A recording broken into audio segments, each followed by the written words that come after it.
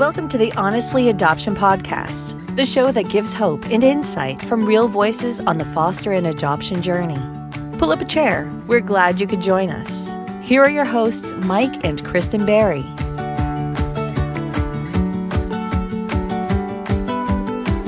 Hey friends, welcome back to the Honestly Adoption Podcast. This is season 17, episode 135, and we're glad you guys have tuned in. We are, with this episode, kicking off a brand new 3-part series within this season that we're calling Living in Your New Normal, because right now, globally, all of us are being forced to live in a new normal with the COVID-19 outbreak and quarantine, and that is especially difficult on families like ours, parenting children who have a trauma history, who have already lost so much, and then also for us as parents who have had to adjust to a new normal when we began this journey. And now we're doing it all over again with this pandemic. So we're going to spend some time talking about that. Today we're talking about grieving. Next week we're going to talk about adjusting. And the week after that we're talking about accepting. And we're really excited you guys have joined us for this episode. Listen, if you haven't done so already, if this is your first time tuning into the podcast, first of all, welcome. Second of all, make sure you jump over to our podcast website, honestlyadoption.com, and you can catch up on past episodes and even browse some of our featured resources. Thank you guys for tuning in, and here we go with the show.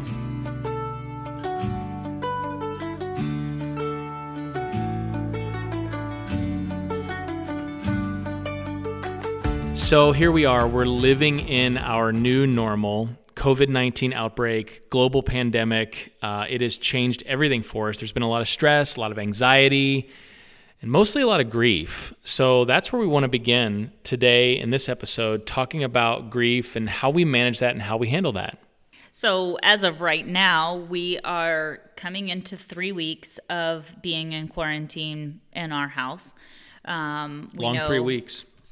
Some of you are a little bit farther into this. Some of you are a little bit newer to this. And I would say overall, yes, the feeling is grief. But then there are so many more emotions surrounding that. And I was really just kind of evaluating what was happening with our own children, with us, with our emotions. And it made me think of those the different stages of grief. Yeah. And so I was intrigued to look that up and to revisit that in terms of, what does that look like when the entire world faces a pandemic? We know for sure when we face a divorce, a loss, a death, that we're going to go through those stages of grief. But this collectively is something that the whole world is going through together. And those, I like the 7 stages of grief: shock, denial, anger, bargaining, depression, testing, and acceptance. I really like that list. And so over the next 3 sessions, we're going to talk about some of those different feelings and how we're getting through these different stages of grief through this whole process. And what some practical things are that we can do to help ourselves cope, but more importantly, to help our kids cope in the midst of this as well. Yeah, and it's been hard. I mean, we have spent the last 2 weeks in particular, probably more than that now, talking with families, talking with parents. Some of you out there who are members of our Oasis community, or you are in our coaching group, or part of Trauma Knowledge Masterclass. We have we've spent a lot of time talking with you, and everybody collectively has just said, this is hard. This is hard, not just because we're all in our house together, but you're talking about children. We're parenting children who have already gone through a lot of loss. And now we've lost normal, So in terms of grief, I think the grief is real. And really, I mean, we've been talking a lot about this, but it's not just kind of the run-of-the-mill grief, if that's such a thing. But what does grief really look like within our household and with our children? Well, I would say what makes this situation unique is that often as foster and adoptive parents, we know that we have an obligation to our children to do well. We made the decision to become parents, to become foster parents, and we took on the responsibility of parenting times the responsibility of adoptive and foster parenting. And I think that magnifies our role as parents. We know our kids have suffered trauma. We know that our role is to create a safe environment. We tune into podcasts like this and to lessons and, trainings because we know our kids need safety and security. I would say that that's so magnified right now because we're not sure. Yeah. We're not sure that we're safe. We're not sure that our loved ones are safe. We're not sure when this is going to end. We don't know what's going to happen in the future. We don't know what's going to happen with our jobs. We don't know what's going to happen with our finances. And so as parents now, we're really facing this grief, which I think is kind of the beginning stage of this. It's really that shock, denial, anger. I would say our family has pretty collectively gone through those 3 steps in the last few weeks. At first it was like, what? We're not going to school? And then there's denial. Well, it's probably going to be fine. I mean, I know it's been going on for a long time in other countries, but surely it's not. Of course we're still going to go to prom. And go to Florida on spring break and things like that. Yeah. And so we just kind of denial first. And then, we've kind of entered into anger, bargaining, depression, testing, and acceptance. I mean, I feel like some days we're cycling through all of them. You know what, though? The bargaining piece is a really important thing to talk about because, we've dealt with a little bit of that, and we've even heard from people who have said, man, my kid just keeps coming back to me, and the response is they're just not getting it, right? But I think that when we really think about this being a step in the grieving process, think about when you've lost something big. Think about the person who's lost a loved one or tragically, right? The parent who lost a child tragically.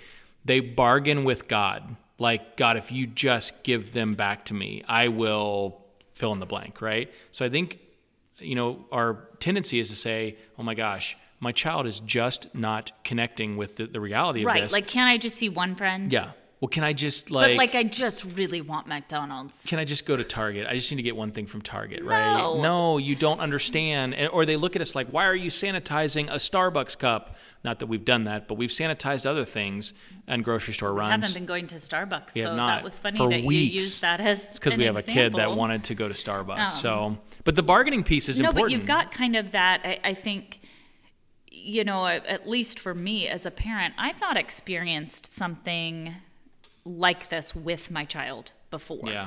We have always experienced these different stages, these different, kind of altering experiences with our kids from a different perspective. So, we were kind of on the outside watching. We were the ones providing support. Or vice versa. I mean, even as adults, we witnessed or we experienced a job loss. Our kids were on the sidelines. Yeah. Now, we're looking at our kids and saying, well, how selfish. Of course, we're not going to go get you some pizza bites. And then we realize that really is a human response. Yeah. We are all going through these stages of accepting that this is happening. One thing that we've been talking a lot about too is the fact that our brains are really pretty incredible, and they store all of these memories, even the ones we can't articulate. Now that we're experiencing something that is so unknown, and we're losing different things, losing people that we love, watching our friends lose people that they love. Even just losing the sense of normal, to get up and put your uniform on and go to school, sense of day to day. We have noticed that, as our kids are experiencing this loss, it's really triggering some of those deeper losses. Oh, yeah. That they've already experienced in life. Yeah. I want to say something about acceptance, and we're going to get to that in a couple of weeks when we finish this 3-part series. But, we personally have 2 daughters who are seniors in high school. And this is not our first time having seniors. We've had it 2 other times with our 2 oldest daughters. The difference there was that our 2 oldest daughters came to us when they were in their teenage years. So, we started parenting them both when they were at each age 15. What's been really hard for us is that our 2 daughters right now who are seniors, these are the first 2 children that we have parented from babies all the way through elementary school, through intermediate school, junior high, high school, and now it's their senior year. So this is equally hard for us as parents because we were planning for a graduation open house. We were planning for the last spring break that we take them on while they're in high school. We were planning for their graduation ceremony and dressing up and taking pictures with grandma and grandpa and brothers and sisters in their caps and gowns outside of the auditorium where they graduated from. And now that is all gone. And of course, not just us, it's not just how hard it's been for us as parents, which still is hard. It's also been hard for them. And I find myself feeling at times like, I don't think we're going to get over this anytime soon. I don't even think like if we return to normal over the summer or they go to college, on time as planned, I still think the loss of this goes pretty deep because we have gone through this up and down, these waves of emotion, like deep, deep, deep depression over, I just lost my senior year. And we feel it too as parents who have raised these 2 girls from babies to young women. I don't think it's going to go away right away, and I think that's okay. I think that we have to also realize that this is going to take a while to heal from. This is going to take a while to mend the broken parts of our hearts and our minds that have lost so deeply. And we'll get more into that when we talk about acceptance in the 3rd session, but I think it's important to point out because that is a stage of grief, acceptance. And when we learn to, when we're okay with the fact that this may take a while, this is not going to be something we get over right away, I think we start moving closer towards the healing, to a point of healing, I should say. I think it's interesting that you brought up how parents are feeling, because it feels a little selfish in the middle of what our kids have experienced to think about how we're feeling, the things that we're losing or worried about. And I think that's why the Honestly Adoption podcast. It's because, when we're parents and we are supporting one another well, we're able to support our children well. So, one thing that we have really been discovering about ourselves in the last few weeks is that it's okay to take a minute and feel sad about our jobs, feel sad about missing our friends, feel sad about watching our kids struggle. Being frustrated because we're all stuck in a little house together, it's okay to feel those emotions. It's okay to take some time and feel frustrated about, people who aren't taking it seriously, to feel frustrated for our loved ones who are on the front lines of this, risking their lives. It's okay to give some space for that. Because when we give space for our own emotions, we're actually able to come back to our children in a way that that is more prepared, more stable, more secure, more ready to provide that support that they're going to need. And our kids are needing some extra support right now. A lot has changed, and a lot is changing. Yeah, so where do we go from here? I mean, I think that's the big question. Like, how do we manage the grief that our children are feeling, the anxiety, and how do we manage our own grief when this is something? I mean, this is a pandemic. This is a a virus that does not play by the rules in any way, shape, or form, and the rules keep changing, and we have to keep moving the boundaries. Well, I think one thing that we really have got to do is find this intentional balance with our emotions. Grieving is absolutely okay. Being angry is okay. Being anxious is okay. But we can't live in those emotions forever.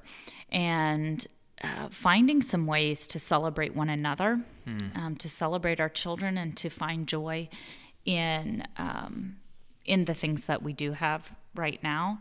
I think that's a place where we are going to find ourselves stronger. We're finding what we're made of right now.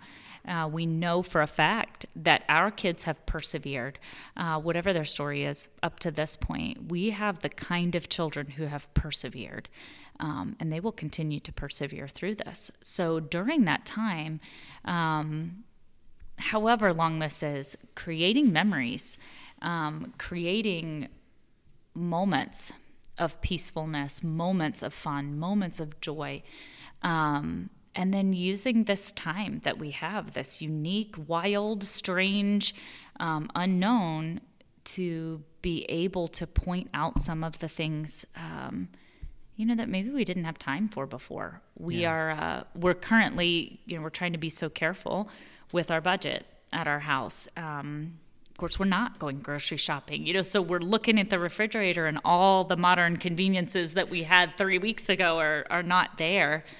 But what we're finding is we actually have 3 of our 8 kids. I think they might become chefs. I did not even know. This magical gift that's suddenly arisen out of this. It is. It has been the coolest and weirdest. And actually, a 4th child now just told me they wanted to make cupcakes. So we are nowhere near that situation as we're recording. So hopefully the house isn't on fire. We'll let you know. Yeah, we're out in our home office. In the next session, how that turned out. Yeah. But, just this tapping into some of their creativity, their resourcefulness, some of these talents that, that I really think we're getting lost in the shuffle of overextended, overscheduled time. All of a sudden, we're seeing our kids do some pretty incredible things with this. Yeah, I think also and I said this a couple of weeks ago when this really first came out, and I did a podcast episode on this, but I think balancing that with giving your children permission to have all the feels, as we like to say, all the emotions, all the grief, the anxiety, giving them permission to express that, but also being willing to balance that with what you just said, some of the fun or the memory-making moments. I just saw on Facebook some good friends of ours who have a large family. They're adoptive parents, and they did a Facebook post that just said, "We have hit our limit and we're switching it up." And they had all these pictures of just ditching school for a day, not doing the homeschool deal, heading out to a park. Of course, there's nobody around, and they're not with other people, but they just switched it up. They just changed it up. Don't get into the trap of feeling like you have to get all this schoolwork done all at once and have this monotonous schedule that doesn't have any kind of breaks in it. Be willing to switch it up, give permission to grieve, give permission to express, and like you just said, make some memories out of this. Well, be willing to try new things. Yeah, that too. Some days one of us are the ones that have lost our cool. It's not the kids. It's true. And we have to stop and say, I'm really sorry. I totally panicked. I totally lost my cool. I'm sorry I yelled at you. That was unfair. Let's try something different. Yeah. You don't have to have all the answers. You do not have to have this all figured out. I'm encouraged by some of the things that I see, on social media. Help others, do these things for others. And I think, oh, that's fantastic. We should be doing something for others. And, sometimes you'll share that idea with your kids and you get met with blank stares and you think, oh my gosh, not only do I have no idea how to get through a pandemic, I also have raised kids who don't want to help others, or something. And then again, to rethink it, to be willing to say, okay, all right, that's not something you're interested in. What do you want to do? And then to find out later that they came up with an even better idea. Right, and right. we have one that has taken over the dining room right now, creating care packages for friends and family. And it is the cutest, most adorable thing. It is. It's even cute. Ever. It is. It is It's a even mess. cute when your book that you're in the middle of reading gets about 75 pages glued together. This child hot glued a book together by accident. But you know what? I was reading yesterday morning on a beautiful sunny morning with my coffee, and all of a sudden I couldn't turn the page because they were glued together. But okay, that's true. But it's cute. It's cute. Take a deep breath. Some things are going to be a mess. But, really, it's okay to stop and say, what I initially thought was going to happen isn't going to happen. Let's rethink it. Let's try this again. Yeah. Well, again, we're gonna dive deeper into adjusting and also accepting as we talk about this new normal. And we're glad you guys have tuned in to this episode. We hope you guys have found some encouragement. And listen, as we depart today's episode, make sure you jump over to honestlyadoption.com. You can subscribe to the podcast there, even leave us a review, which would be super helpful in terms of the visibility of this show. And share it with your friends. Because, again, we're all in this together. We're all in this odd season of life where the whole world is walking through this simultaneously. So, guys, thanks for tuning in to this week's episode, and we'll see you soon on the Honestly Adoption Podcast.